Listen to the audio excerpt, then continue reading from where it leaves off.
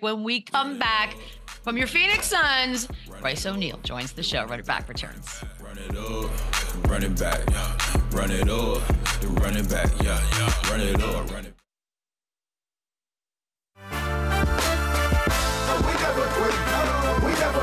Royce O'Neal, welcome to the Valley, 0-0. We never quit, we never tell.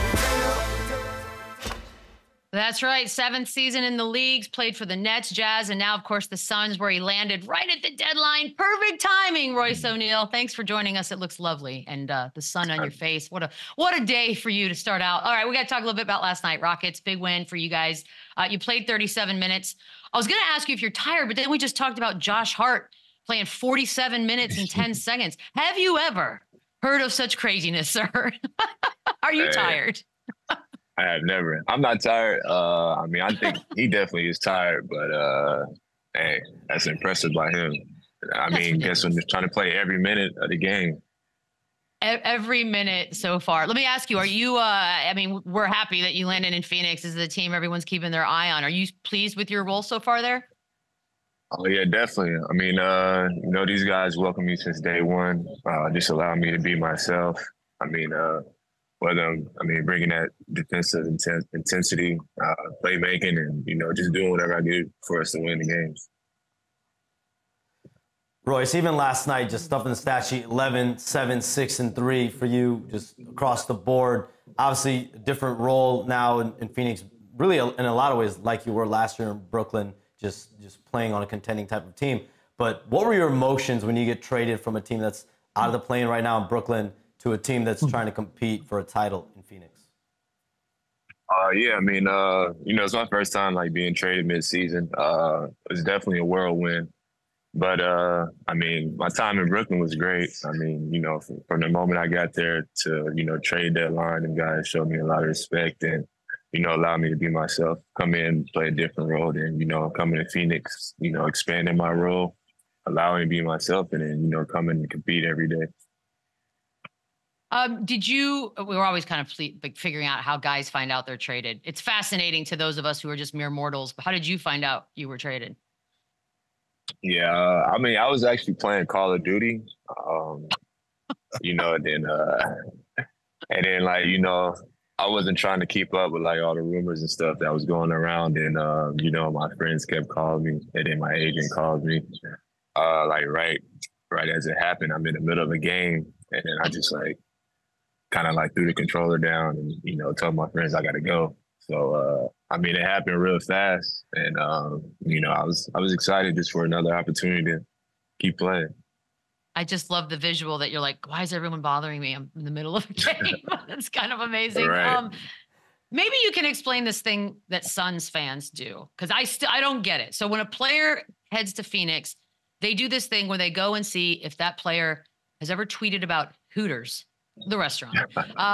They did it with Devin Booker, who had tweeted about Hooters back in 2012. They did it with you, and sure enough, you had done it before as well. What is this tradition? To be honest, I have no idea. Like when I got traded, I was like, yo, why is like I'm trending for Hooters? And then I see, you know, me, Book, you know, Katie and Brad all literally tweeted something about Hooters, and I was just like, oh, okay. It's the weirdest tradition I've ever heard, and I Call love me it. crazy. Call me crazy. I think they're fantastic chicken wings. I go there for only the chicken wings and the chicken wings only. Obviously, Right. I haven't been in years, so. Royce, obviously coming from Brooklyn to Phoenix now, what's been the biggest difference in the two organizations, you know, from the Nets to the Suns? I mean, I only been here for like two weeks plus. I mean, both organizations are great. I mean, you know, just the way that, you know, they, you know, handle themselves. I mean, Brooklyn was a great time, you know, meeting those guys, and then spending time with getting to know them, being around them. These guys had a lot of value in me, you know, being one of the leaders on the team. And then, you know, being in Phoenix, kind of the same way. I mean, these guys, you know, wanted me here, and, you know, trying to just be myself, allow me to be myself each and every day, and, you know, come in and be the player and person that I am. Yeah. And then obviously a few days after you get traded, the Nets fire Jacque Vaughn. Is that something that you saw coming, or was that a complete surprise to you? Definitely complete surprise. I didn't even know that was coming.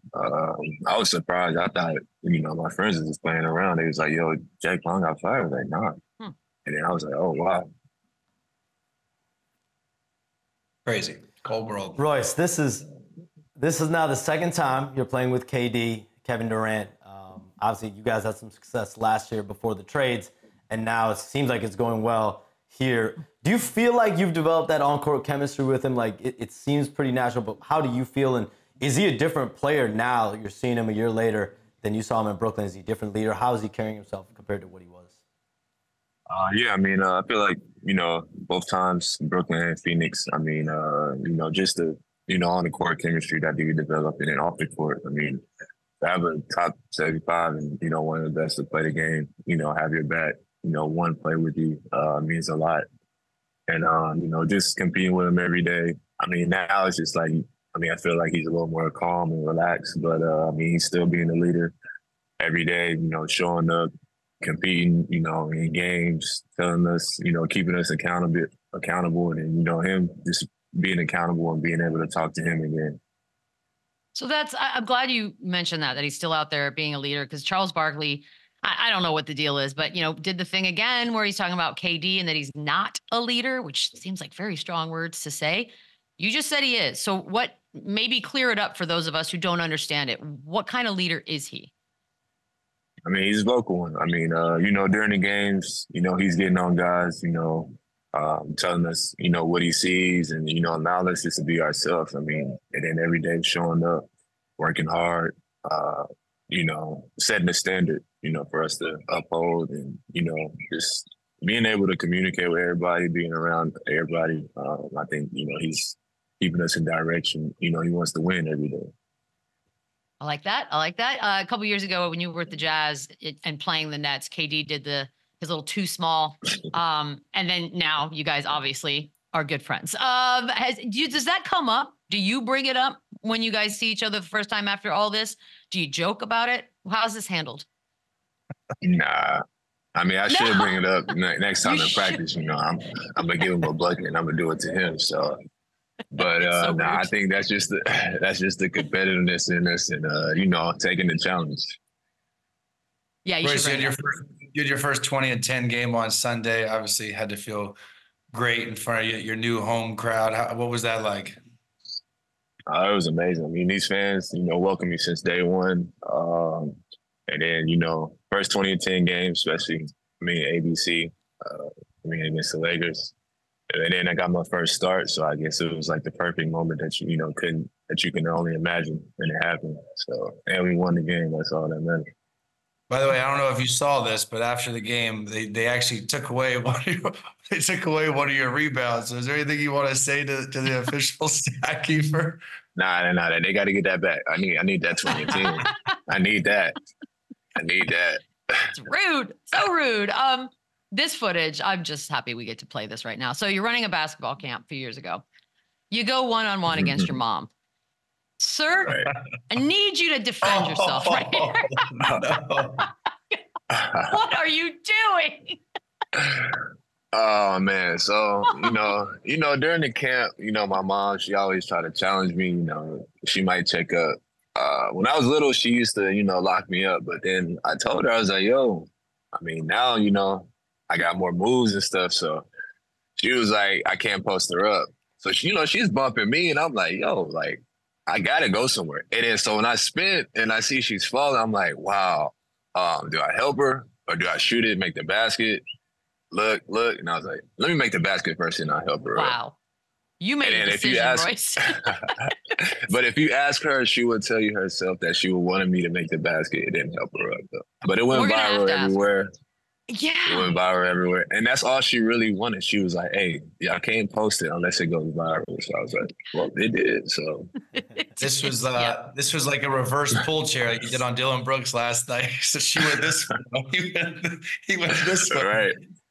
Oh, man. Right. Royce, you hadn't been the Suns for more than a week. And I got to ask, the Isaiah Stewart, Drew Eubanks What the hell? What was that like? What was that Sheesh. about? How did the team react to that? Because there was nothing real, no fireworks after or anything, right? Yeah, I mean, it was. I mean, I was surprised and shocked that happened. I mean, as we're supposed to be a brotherhood and stuff like that happens, but you just like wonder why. And then I mean, we ended up winning the game, so we got Drew's back, and that's all that matters. Stuff like that definitely shouldn't happen. Mm-mm. Royce, so you go for playing the Eastern Conference. Now you're in the West. The West is absolutely stacked. I know you know, just looking at the standings. Every night you're playing against a top team in the West. Like, is it exciting for you now knowing you're under that spotlight every day in the Western Conference and every game has such great meaning for you guys? Yeah, for sure. I mean, especially, if you look at the standings right now, it's what, one game, like 1 through or 2 through 8. So like every game really matters. But just especially being here in the spotlight with these three guys, Book, KD, and Brad, always, games that's, teams are gonna come hunt for us. Always, being in the spotlight. So I mean, we're gonna get teams' best shots, and we got to play our best basketball to win these games. And it's just fun every night just to compete. Play against the West, knowing every game matters, especially from here on out. It's going to be a hell of a final stretch going on here. Before you got to the league, you played overseas a little bit in Germany, a little bit in Spain. Biggest difference between playing over there versus here? Is there something that would surprise us? I would say a couple of the rules. I mean, it's no like defensive 3 seconds over here. It's more like a team concept. I mean, you find ways to move without the ball, play without the ball. It's definitely a team oriented, over there. Every game really matters. So, I mean, the fans are just crazy. I mean, they love basketball. And so from top to the bottom, the leagues are good. Is there a rule that you wouldn't mind the NBA bringing over here? I always wondered about when the ball's like bouncing on the rim, trying to hit it off. I mean, I feel like that'll be a rule to try. I mean, it could help to advantage, especially like late game situations and stuff like that. I like this. I like the new rules idea. Like, let's just bring new stuff over. This has been a pleasure, Royce. Best of luck rest of the way. It's going to be a great stretch, great playoff run. We wish you luck. Thanks for the time, and we'll be right back. I appreciate y'all. Good luck, Royce. Run it back, yeah. Run it over. The running back, yeah. Run it over, run it back.